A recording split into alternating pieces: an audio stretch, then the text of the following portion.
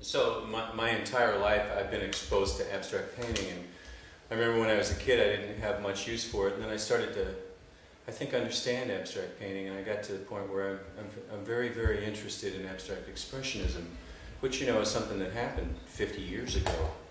And a lot of work today in what we call our postmodern times is context-driven, so there's some context for the work, and then the work is sort of a demonstration of that context.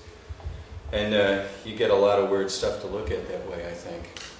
I'm what I would call a modernist. I'm like one of the old guys. I still think that there's plenty of ground to cover in modernism. So I'm sort of an old-fashioned painter. I don't really consider myself a postmodernist. All my life I've always done figurative and non-figurative work, my entire life, since the 60s. And I've always been okay with that. Because they're just different languages, ultimately it comes down to what do your marks mean? So when you're doing a portrait, maybe it means the guy's nose or the reflection in his eye. But you know, specifically when you're doing realistic work, your marks are trying to represent something that can be seen with the human eyes. Marks can mean other things. One of the what fascinated me about abstract expressionism is that there was aspects of it where the marks weren't really referring to anything.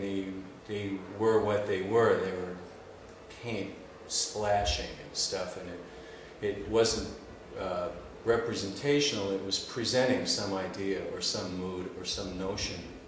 I've done a lot of different painting, and I've painted a lot of different ways. And you know, I'm kind of a brush painting sort of guy. And recently I've been doing these pieces where I hardly use brushes at all.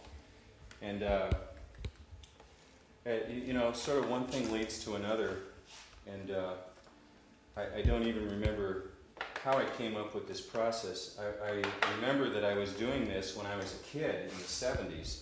I started painting like this, and then really forgot all about it. And recently I was looking at some old stuff, and I saw these things that I'd done in the 70s. I thought, man, that was cool stuff. I really want to do it again. So I started using this curious method of painting that I kind of invented in the 70s, which involved printing or brushing paint onto the canvas, letting it dry for a while, and then hosing it off. And it creates a very splashy looking kind of Abex mark, which is, at a glance, looks like splashy paint, and you realize that it's printed on there. And what it allows me to do is create a very contrasty, very graphic, hard-edged, exciting kind of a splash, a Tashism, whatever, just a mark. And then I'll integrate it into some kind of a composition.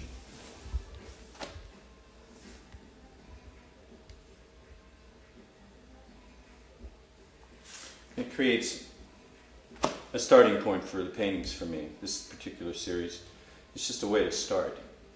And I kind of like the arbitrary, accidental kind of splashiness of it. And I don't give a lot of thought to what I'm doing here. It just, it's hard to say what organizes the activity. And I found you can use various materials and you can do different things with them. You don't have to, I don't always use a square of paper towel. Sometimes I use clothing or rope or other things. And I keep the ones that are interesting, paint over the other ones. So when I was going to Notre Dame in the early 70s, we had this incredible facility, which was the old athletic field house, and it was a full indoor dirt track, the first one in the United States, and it had a boxing room and a fencing room and locker rooms, and the art department got to occupy the old field house for about 10 years, and I was in there during that time, and I was doing acrylic paintings, and I was in a section of the building where there was shower stalls that still worked. You walk into a room and there was like 12 shower heads all the way around. It's a great big shower, and they were still functional. I would do these great big paintings in acrylic, drag them into the shower, and hose them off with the shower heads. And I found that if you let the paint dry partially and then you hose the paintings off, that you get this really graphic looking effect in your paintings. So I started doing this maybe in 1973 and then forgot all about it.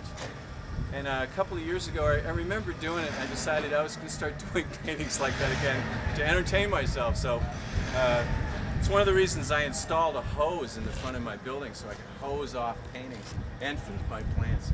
So what I'm going to do now is I got a couple that I put some paint on, and I'm going to hose them off just to see what they look like. And the paint may wash all the way off, but usually it leaves a kind of a graphic looking residue, which I find appealing, and I use it as a basis for painting. I was a printmaker for years and years, and these kind of reminded me of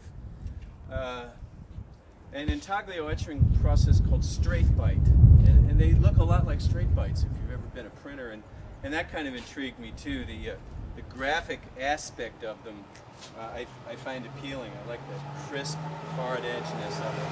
At the same time, they're real sloppy, so this is odd and interesting mix to me.